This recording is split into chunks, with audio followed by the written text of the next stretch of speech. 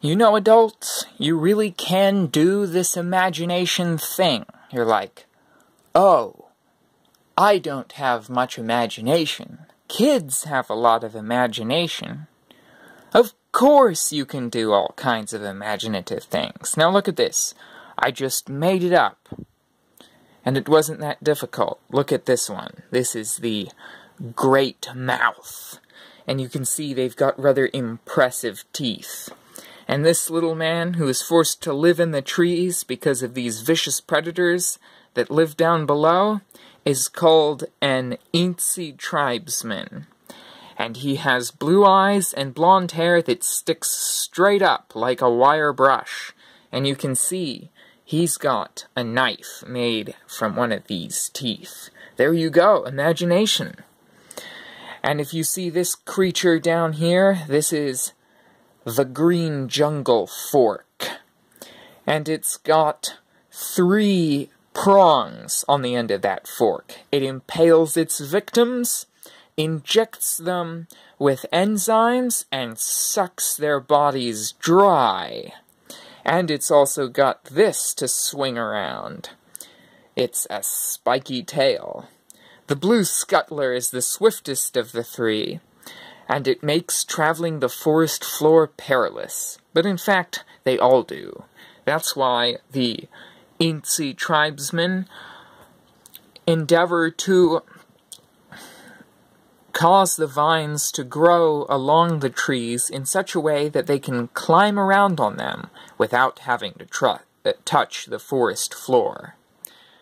Now, I think this demonstration really should already show you that you really can do this imagination thing. But I can make up completely new creatures. Let's suppose you take an ordinary object, like a pair of glasses, for example. Let's turn that into a creature.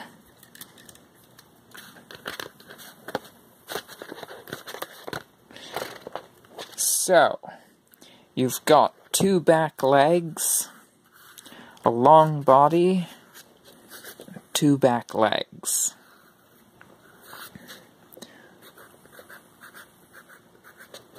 Alright, suddenly, this is turned into a very wide mouth. Nostrils, eyes, and these legs bend all the way back here.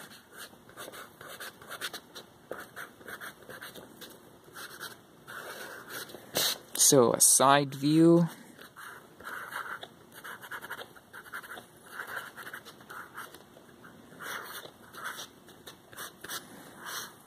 Looks something like this. And they can spring very quickly from the jungle floor. I don't know what to call these creatures exactly, but they are intimidating. Yes, it's true, I had quite a few nightmares as a kid. Ha ha ha.